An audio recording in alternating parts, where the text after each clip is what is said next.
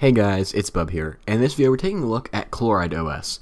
In the comments of some of my previous videos, the ChlorideOS developers have actually requested that I take a look at this. However, as a warning, that is all of the interaction that I've had with the developers. I have not had any private emails. They have not influenced this review in any way, shape, or form. I am planning to be brutally honest with this review. So we're starting off here on their website because I do have a few nitpicks about their website.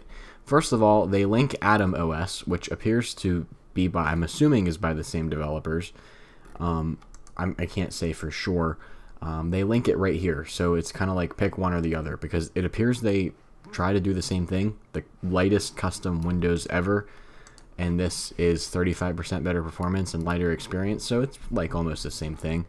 Scrolling down, we can see that there are two videos about ChlorideOS 10 and ChlorideOS 11. We'll be taking a look at ChlorideOS 11. Here are some claims. Much better performance. Enjoy faster and stronger performance by more than 25%.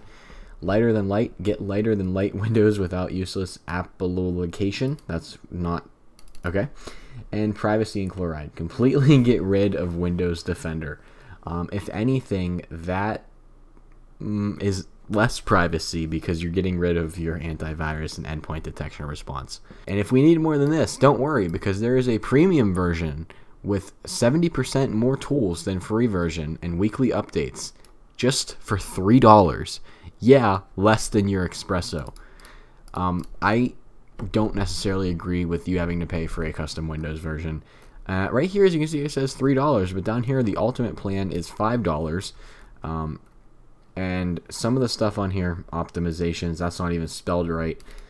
So definitely just off the website alone, it feels very fishy to me, personally. I mean, some of this stuff could be lost in translation between languages, but some of it just seems really fishy to me. So let's say I want to go to price plans, and I want to download the free plan, so I click download. The first thing is, it doesn't even let me download ChlorideOS, it makes me download AtomOS, that's its default.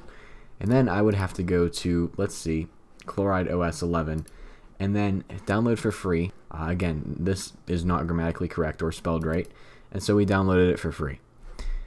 Then here's the other two premiums that need the Tweaks Ultimate plan. Of course, I'm not paying for this to take a look at this. We are going to take a look at the free version here today. Alright, so let's go ahead and boot up this virtual machine and see what we're dealing with here today. So as we can see, luckily they didn't change that logo right there. It is still the original Windows 11 logo, thankfully. Not a big fan of when developers end up changing that. So far everything looks like traditional Windows 11, and that's it. We're now installing Windows. Alright, and here we are in the out-of-box experience. The first thing I notice is that the default background is like a darker, I can't actually tell what the background is because of the blur that gets applied, but it's really darker than what we typically see with Windows 11. It's that purplish blue-white background, if you can't recall. But I'm actually surprised that an out-of-box experience is included, because typically on these custom ISOs, it just jumps straight into the desktop. Alright, and it is now going to ask us to create an account, so it does actually bypass the Microsoft requirements, which are good, or the Microsoft account requirements, rather. It does give us privacy settings, and this should be the last thing it asks us before we get into the actual desktop itself. Alright, and here we are inside of ChlorideOS 23H2 Extreme Free Edition. As you can see, this background does have the Windows 11 kind of white theme background with, I believe that's a ChlorideOS logo in the middle, but I am noticing that it is a low quality. Like I can see the pixels. This is not a high resolution wallpaper. In the taskbar, we can see we have our time notifications. We have, what's that? You must restart your computer to turn off user account control. I don't know why user account control would need to be turned off. As someone who works primarily on securing networks, the two things I've seen so far for security are that and the fact that Windows Defender is gone. And I'm not exactly sure how I feel about that. Here we have our system tray. That's actually the tray. By default, we have the Windows Store File Explorer, our task view, and our start menu. And over here we do have our widgets, which do not appear to function. In the start menu, we have settings, file explorer, and may I just add, while I just noticed this, the taskbar theme, which is white, and the start menu theme, which is darker or black, do not line up at all. Like typically these should be the same color, but they're not. We have Settings, File Explorer, and then in all apps, we have File Explorer, Getting Started, Microsoft Store, Settings, Terminal, Windows Backup, Windows Security, Windows Speech Recognition, and Windows Tools. Typically what we see in these lighter weight ISOs. Going ahead into the Task Manager, we can see that we're using, because remember, this is supposed to be a lightweight distribution, 16, 10, average CPU usage, nothing concerning there. But we're using 2.8 gigs out of 4 gigs of memory. I mean, for a lightweight OS, that is actually kind of high. I think even for Windows 11, that's slightly high. As for disk usage, we are, whoa, wow. That is a lot. 38.1 out of 59.1 gigs. I mean, that is traditional what Windows 11 will usually use, but that is still 21 gigabytes of space. And as we can see, even there, the top of the window is all screwed up. Like, the colors are messed up. It's like a merge between a dark theme and a light theme, and it's like, obviously it's not working too well. Let's open up this here. No really custom themes. I mean, that is a custom theme. That's a custom theme. And then here's your traditional Windows 11 themes. The ones that actually do appear to fix the colors.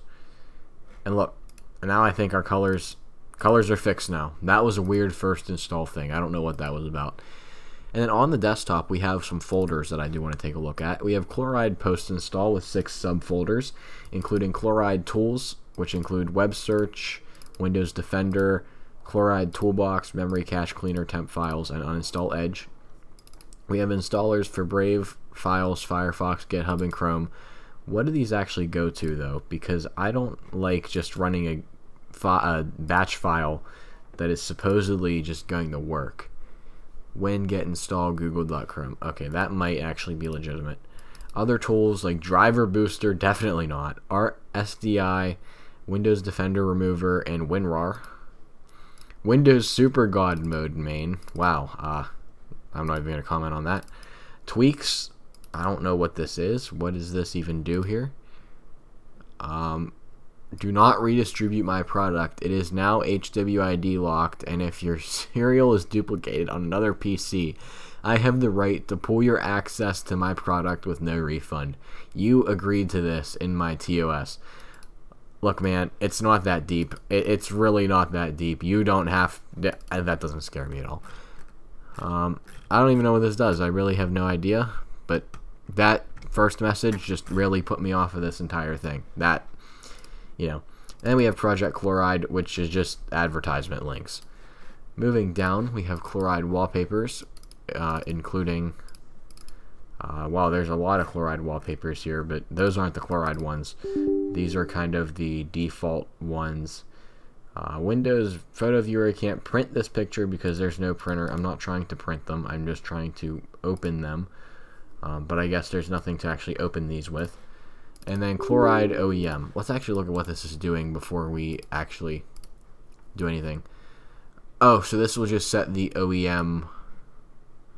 This will just set the OEM status in the About page. Okay. So that's like if we were to go to this PC and then right click, or maybe you can't even, I don't even know how to do it anymore. Oh, it's actually in here, Settings, System, About. It would show the OEM status in here. Then we have Windows Update. We'll click Check for Updates. I'm assuming this is actually going to work. Now, I'm wondering if we're not seeing the optimizations because these scripts maybe didn't run, but uninstall Microsoft Edge is there, and we don't actually have Microsoft Edge. So I'm starting to think that some of this stuff actually did run, and that this is the full ChlorideOS. But yeah, this does not seem lightweight at all. There's a lot of things that I don't like about it from a security perspective, which from a security perspective, I would not recommend any custom ISO. Only use ones that you verified are from Microsoft. Even check the MD5. But regardless, there's a lot of things about this that I really dislike. So let me know what you think about this in the comments down below. Make sure to drop a like and subscribe if you're new around here, as I do all kinds of different technology videos, including device restorations. And with that being said, I'll see you all in the next one.